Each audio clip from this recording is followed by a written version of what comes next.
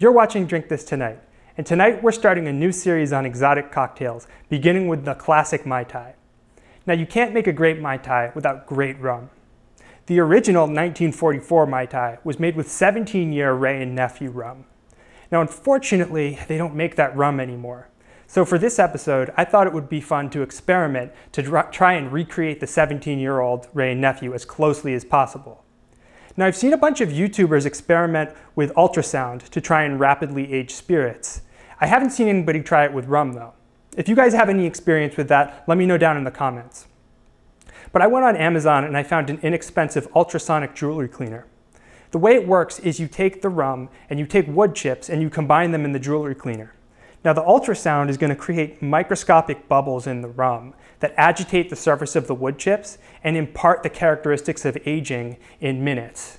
Now this is compared to when you would age rum in a barrel where it could take years or even decades to achieve the same result. So I thought we could try that. I have two different kinds of wood chips. I have bourbon barrel wood chips, which came from bourbon barrels. They chop them up and they package them for home use. Rum is often aged in bourbon casks, so I figured it would be a good choice for this experiment. The company seems to have packaged them with whiskey in the package though, so they're actually wet and there's a very strong aroma of whiskey. Now I like that, but I don't want it to be too forward in the flavor profile of the finished product. So what I'm going to do is I'm just going to put them in the oven at low heat for a short amount of time to evaporate off as much of that excess whiskey as possible. I also have some wine barrel chips, which came from red wine barrels. It's less traditional to age rum in wine barrels, but there are some really nice rums that are aged in wine casks, so I wanted to see if I could replicate that. So we're going to try both, and then we'll compare the finished products. All right, so I've taken these out of the oven and let them cool a little bit. You can see that they're much lighter in color now, and they're totally dry.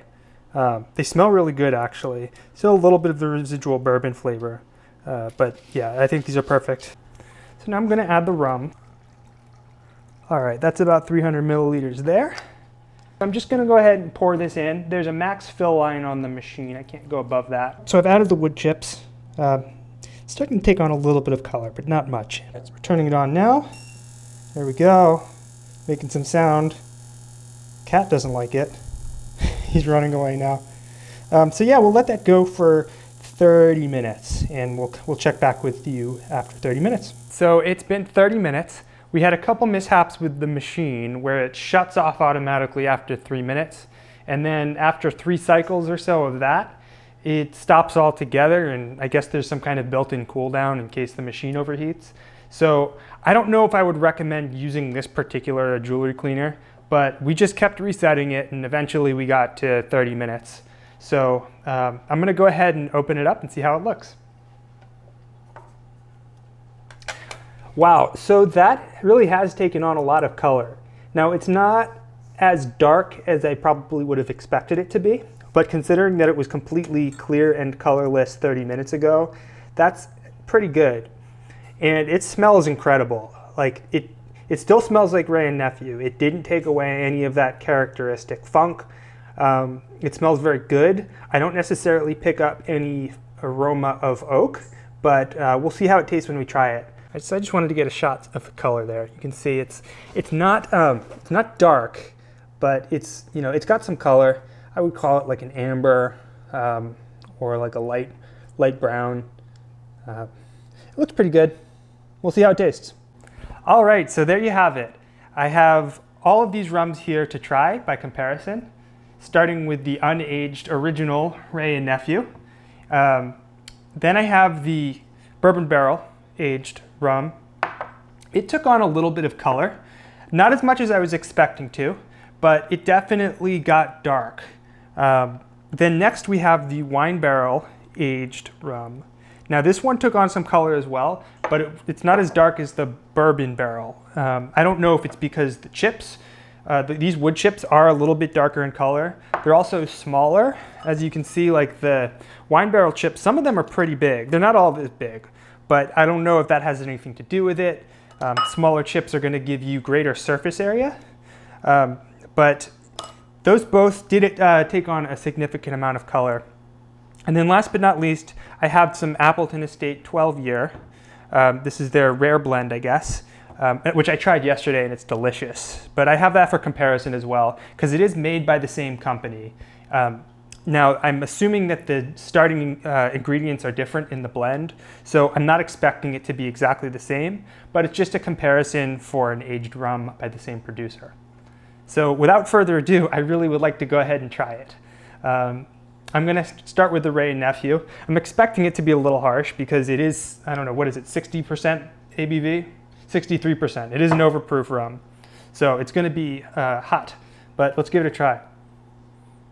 So the nose is funky and fruity, rotting banana, tropical fruits, pretty much what you'd expect from Wray Nephew. On the palate, it is fairly bright, a little bit of caramel and molasses even. I know it's not aged, but I am picking some of that up. It's about what I expect, very good. Let's move on to the bourbon barrel aged. I'm really excited to try this.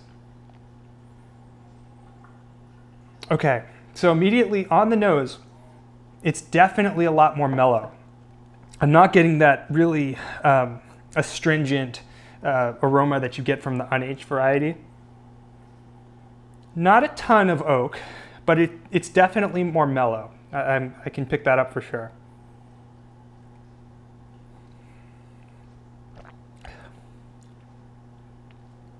Holy smokes. That is so good. And I'm not making this up. Guys, that really changes it. Just 30 minutes on that little machine with these wood chips totally changes the character. It rounds it out. It mellows it. It's soft. It's mild. Warm vanilla, baking spices, all of that coming from the oak. Now, I really like this rum. I would drink this on its own. Maybe not at 63% ABV. Could stand to be watered down a little bit, but that is really nice. The bourbon is not overpowering. It's just a really nice, well-rounded Jamaican aged rum. Yeah, got that pot still characteristic, but without being overpoweringly funky, and it's something that I could sip. Wine barrel aged. Okay, so as I mentioned at the beginning of this video, there are some rums out there that are aged in wine casks, and they are terrific. You can kind of pick up a little bit of that wine still. And if you look at these chips, some of them are stained red. Clearly they were on the inside of the barrel, so it is the real deal. Let's try it. Okay, so on the nose, I think a little bit more of the fruity ester components come through. That's for sure. Definitely more so than the bourbon barrel aged, but it's a lot more soft and mild than the unaged type.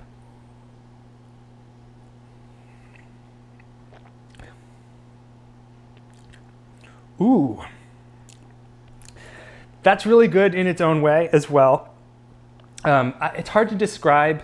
I get more of the more baking spices than I did from this one. Maybe even some like some red cherry, like dark fruit notes as well on the palate. It's a different characteristic for sure. But yeah, even though the color isn't quite there, it definitely tastes like a at least lightly aged rum. So I'm very satisfied with the results of both of these. Absolutely would recommend. And then last but not least, I'm going to go on to the Appleton Reserve blend, 12 years. So this is the real deal. There's obviously no substitute for actual aging in an oak cask. No way about it. It's not just something you can replicate in 30 minutes in a little thing that you can buy off Amazon.